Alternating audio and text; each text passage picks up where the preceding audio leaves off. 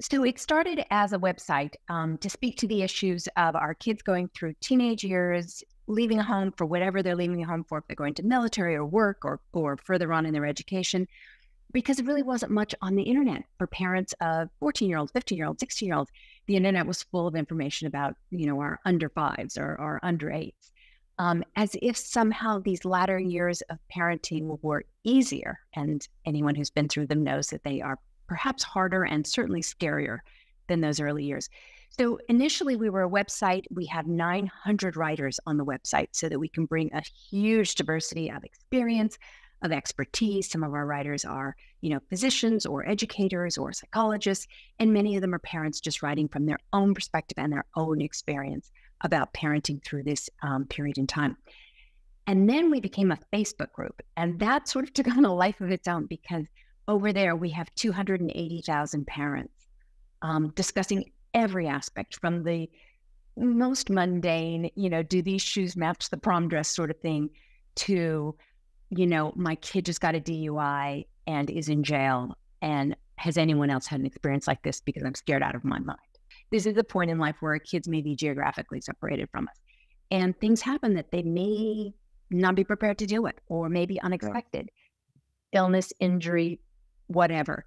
And our parents literally support each other by helping each other's kids all over the country. Yeah. You can come in and say, I'm in Pennsylvania, my kid's in Texas, we've got a problem, they're in the ER. And there will be a parent who will say, I can go there for you, just let me know where.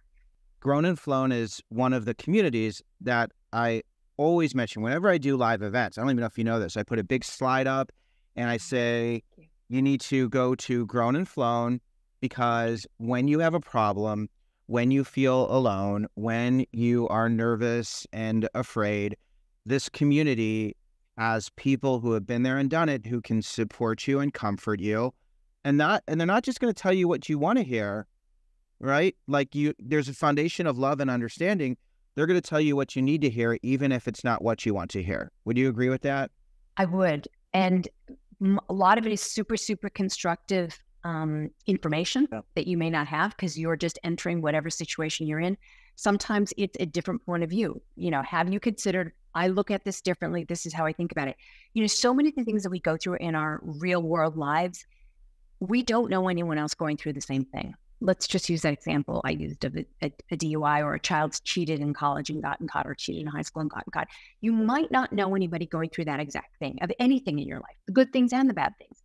But when you walk into a community of 280,000 people, you will find dozens and dozens of parents who have walked the exact road you're walking. I always say that our lives are really different, but our problems are really the same. Yeah. And so when you do that, and you particularly when parents come to us and they're at the beginning of a situation, something about their life is changing, something about the relationship with their child is changing, something happened to their child. They're in a little state of crisis and they don't know where to turn. And when other parents can say, here's a group, here's a website, here's some books, here's some information, so helpful.